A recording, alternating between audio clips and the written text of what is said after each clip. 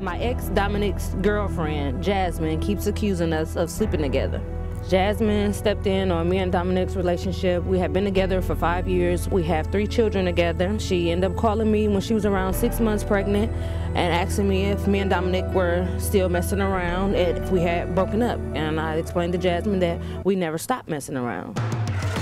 We stopped having sex about a little bit over a year ago. I just got tired of the back and forth. I feel like, you know, I'm selling myself short. He's having his cake and he's eating it too. He tells me that he loves me, he wants to be with me, but then he also tells me that he has love for Jasmine. So I feel like he wants to have both of us. Like if he could move both of us in a house together, that he would do it. Today I want Jasmine to stop the accusing, the allegations, and just be happy. Like you got him, if you want him, keep him. If not, then move on. And then just quit accusing us of sleeping together because it's gonna happen. You come home at 5 in the morning after I called you 30 damn times. Are you serious? We have a young woman with 2 small children at home.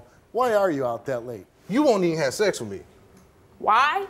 Why I won't? Why? Why I won't? When we do try, what you tell me? 3 minutes. 3 minutes? I get 3 minutes. Why won't you have sex with him? Because you think he's sleeping with somebody else. Ain't no telling what he could bring me home. You have kids with her, right?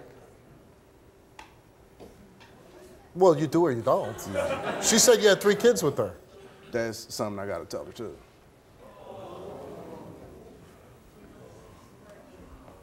They not mine. For real though? Okay. You gave her the impression that those my kids.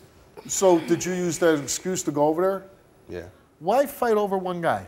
I let him go. It ain't even a... Yeah, but you said you still want him. I still love him. I would like to be with him if she could get out the picture. I had him first. She stepped in on my relationship. Not gonna happen. Exactly. You telling her that now. You saying that because she right here. Not gonna But then happen. you always tell me you still want to be with me. You love me. Come on now. And you standing there looking stupid as Oh well. You know what's going to happen after we read this lie detector test?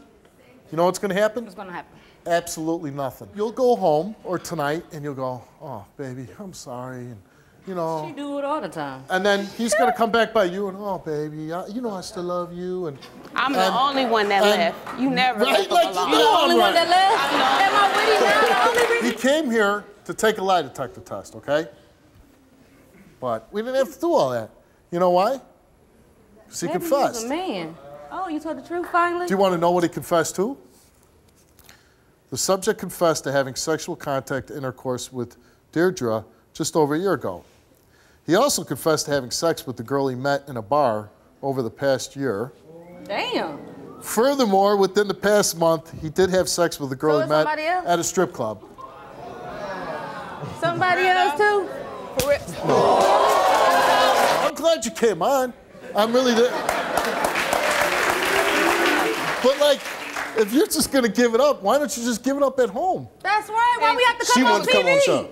Usually, in these stories, there's at least one happy person.